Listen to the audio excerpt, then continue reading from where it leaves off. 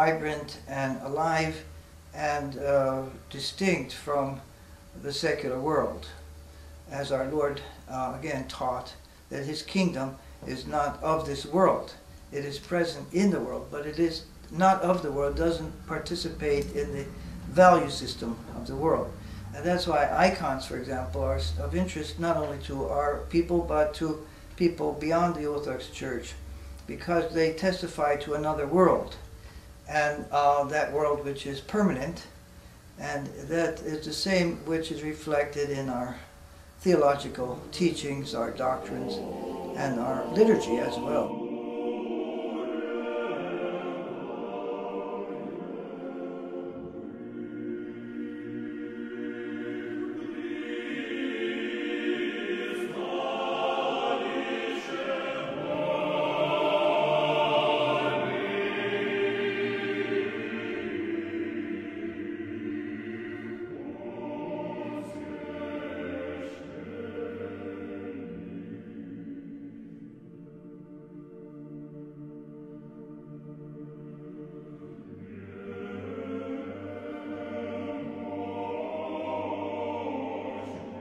That in worship there is a very thin barrier, almost non-existent barrier between living and dead, and that when any community gathers for worship, the phrase, "where two or more are gathered together in my name, there I am in the midst of them," reaches beyond the grave.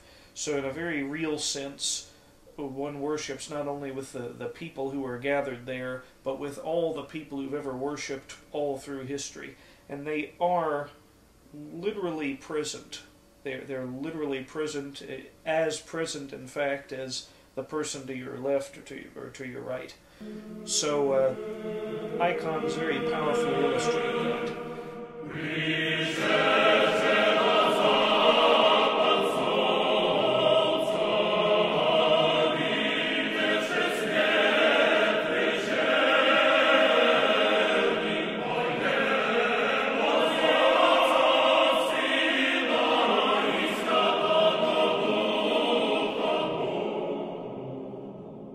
There's a tradition which testifies to the fact that St. Luke, the apostle who wrote the third gospel, was actually a physician and an iconographer.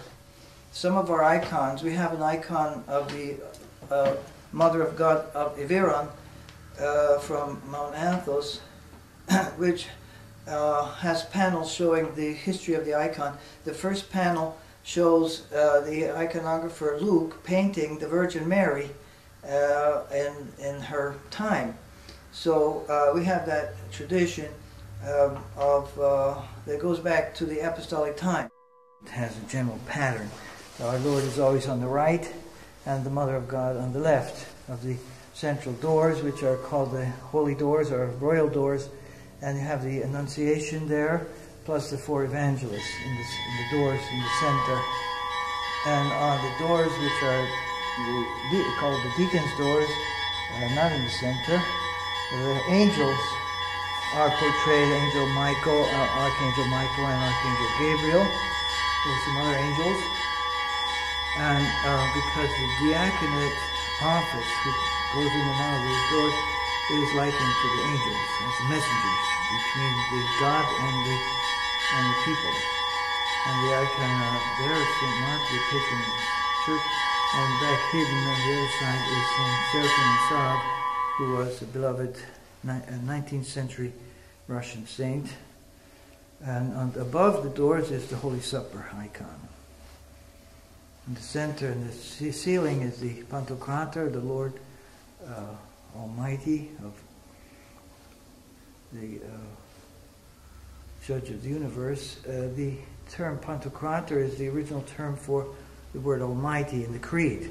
I believe in one God, the Father Almighty, is the Father Pantocrator.